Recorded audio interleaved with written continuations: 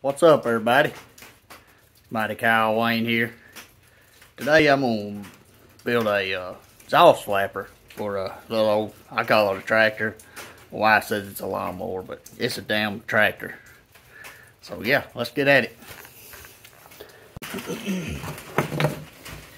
So the idea is this big flat washer.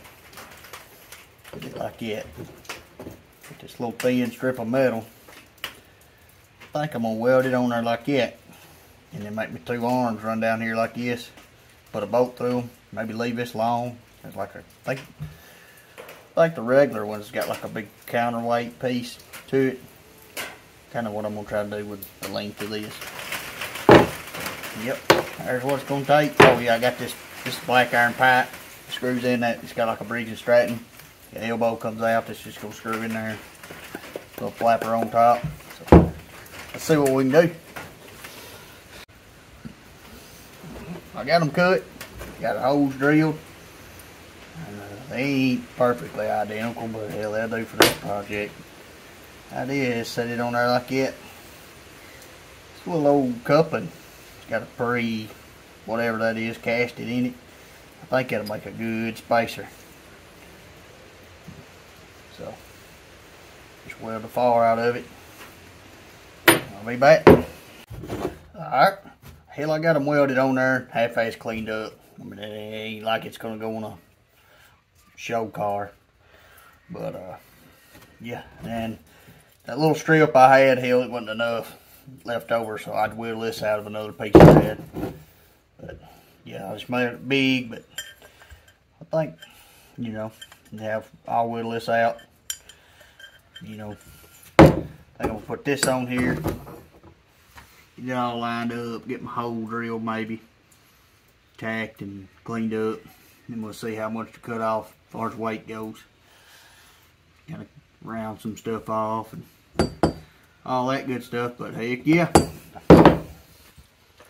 Alright, I got her welded up, cleaned up, hole drilled, put a little bolt in it. Had to put a washer. Still got a little more slack than I'd like, but now we're gonna see. I think it's too heavy. I don't think it should be able to stay back like that. So, it's close. I believe what I'm gonna do is just wing it. Maybe start like that right there. Let me grab my marker. Yeah, I kind of want to maybe taper this down a little and then round this off pretty good. And, I think we'll be alright. Maybe. We'll see. Alright. So I think I got it kind of how I like it. I like the look. I like the weight. I think it'll be fine. It'll kind of quieten it down. But it still, you get it level, still goes too far, and it's like all the weight's going this way. So I need to weld me a little stop just about right there. I think I'll have her. And a little more cleaning up, cut this off, maybe tack my nut on. Maybe try to work on getting a little more slop out of it. But got a little public service announcement. See this? Wear it, use it. There ain't no telling how many times I've had to dig stuff out of my eye. I've been up all night trying to dig stuff out of my eye with a tweezer and a magnet. I had to go to the eye doctor. He had to get this little old Dremel thing with a barb on it that was spinning about 1 billion miles an hour when it got close to me. And he kind of like flanks whatever's in your eye out, but yeah. And I've burnt my hands. I've melted these two fingers nearly together one time when I was a kid welding on a go-kart. And I burnt fingers where they beat so much where they numb for a month. I used to be the world's worst. Say, man, I ain't got no time for to grab that stuff.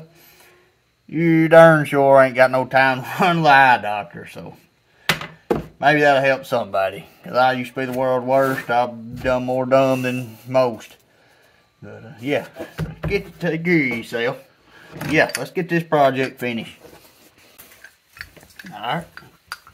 So I got her cut, got her cleaned up, welded my nut on there, put me a stop in here.